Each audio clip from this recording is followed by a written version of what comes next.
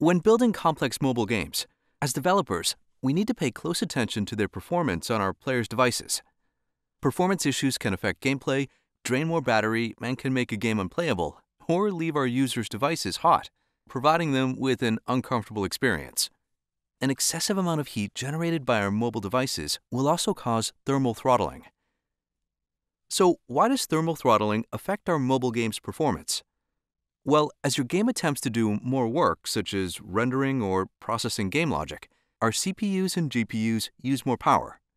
More power means more heat produced, and our mobile devices will slow down device performance in an attempt to reduce its temperature and ensure that the device isn't damaged. With Unity's adaptive performance, we can monitor the device's thermal and power state and be able to react appropriately. For example, when playing over an extended period of time, we can reduce our level of detail or LOD bias dynamically to ensure that our game runs smoothly over an extended period of time. Adaptive performance allows developers to increase performance in a controlled way, which minimizes disruption to player experience. In this video, we'll be showing you some of the features of adaptive performance and how we can simulate scenarios in the editor. To learn more about specific details of adaptive performance, please see the documentation linked in the description below. Installing adaptive performance. To get started, we'll need to download the Adaptive Performance package from the Package Manager, which can be found in Window, Package Manager. Ensure that the Unity registry is selected in the top left corner and find the Adaptive Performance package. Click the Install button to import Adaptive Performance to your project. You can also install Adaptive Performance directly by going to Edit, Project Settings, Adaptive Performance, and clicking Install Adaptive Performance. Adaptive Performance will only work with data provider subsystems. To install Adaptive Performance for Samsung, head to Edit, Project Settings, Adaptive Performance. Select the Android tab and click Samsung Android Provider. This will import the Samsung Data Provider subsystems into your project. We'll also need to install the Device Simulator package. Using Adaptive Performance. By default, Adaptive Performance starts when your game boots up. This feature can be disabled in Edit, Project Settings, Adaptive Performance. You can uncheck the toggle box Initialize Adaptive Performance on Startup based on the target platform you intend to release to. How does Adaptive Performance work? Adaptive Performance determines which game settings to tweak based on key metrics, including: did your game reach the desired frame rate based on previous frames? Is the device's temperature rising? Is the device close to thermal throttling? Or is the device CPU or GPU bound? Depending on the state of the device based on these 4 metrics, Adaptive Performance will tweak adjusted settings to reduce the bottleneck.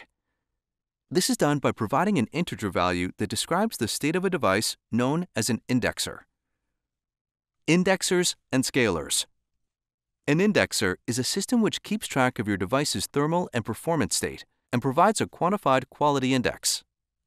Scalers represent individual features in your game which can include but are not limited to graphics settings and physics settings. Scalers adjust themselves based on the indexer's value. We can view which scalers are available in Device Simulator's Adaptive Performance extensions. To switch to Device Simulator view, click the Game dropdown in the top left corner of the Game view and switch it to the Simulator view. Towards the left side of the Simulator tab, you'll see extensions called Adaptive Performance and Adaptive Performance Samsung. Under each extension, you'll find a series of configurable options such as thermal settings, performance settings, indexer and scaler settings, and developer options. Simulating bottlenecks in Device Simulator. Sometimes we need to be able to simulate bottlenecks in order to test out different scenarios. Simulating bottlenecks can be difficult, but with Adaptive Performance's integration with Device Simulator, we can test our various scenarios directly in our editor instead of waiting for our device to heat up in order to benchmark that scenario. With our thermal settings in Device Simulator, we can set our device to throttle or to warn us that throttling is imminent. We can also adjust our levels and trends to be positive, which means that our device is generating heat. With the performance settings, we can set our current bottlenecks to be CPU, GPU, or target frame rate. Similarly, we can set our CPU and GPU levels accordingly to simulate how frequently the CPU and GPU are performing work. Both the thermal and performance settings will affect how adaptive performance tweaks your game's performance via indexers and scalars. With Device Simulator, we can enable different scalars to see how adaptive performance accommodates when the device is throttling. For example, we can allow adaptive performance to tweak the shadow settings when we set the GPU to be our bottleneck and our warning level to be throttling with an increase in both our thermal trends and levels. In real time, we can see that our shadows are not rendering as far away now. When we reset our warning levels to no warning and decrease our thermal trends and levels, we can see that our shadows are now rendering again at the original distance. We can also override the scalar ourselves with the slider to test individual settings.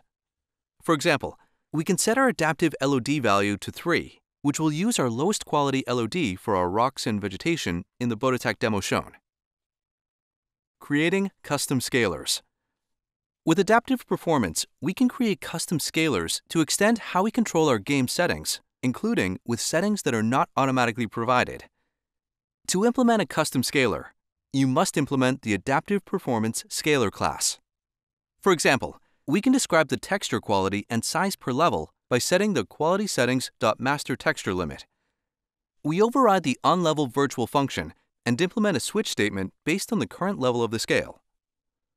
Based on the current level that adaptive performance reports to us, we can set our QualitySettings.MasterTextureLimit to a higher value, which will use a lower-scaled texture mipmap of all our textures.